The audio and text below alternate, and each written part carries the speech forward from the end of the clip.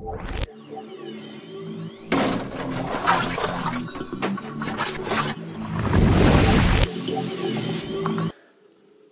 yes, it's carbon fiber, but it's not really beautiful.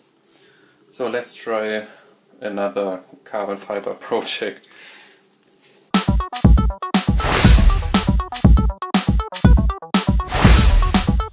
This try I use 3 layers of 200 gram carbon fiber.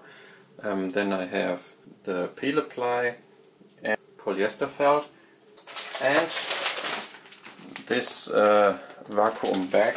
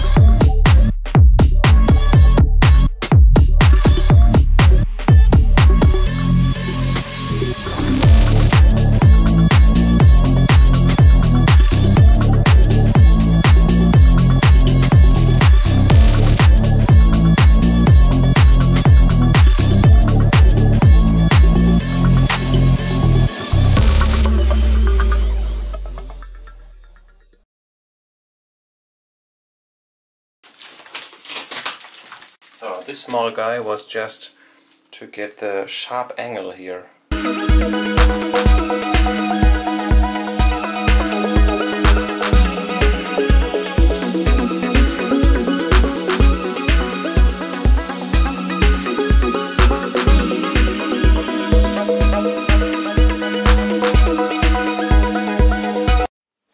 So there it is.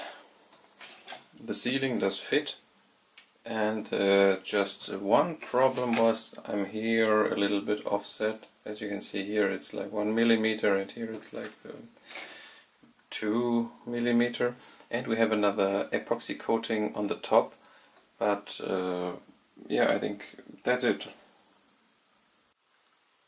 Now I start to repair these parts where the resin is left.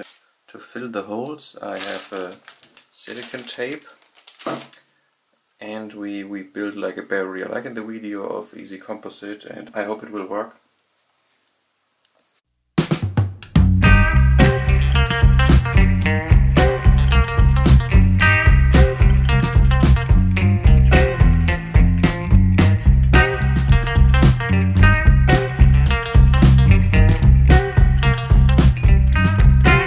So the question I wanted to answer was, can you craft your own carbon fiber parts?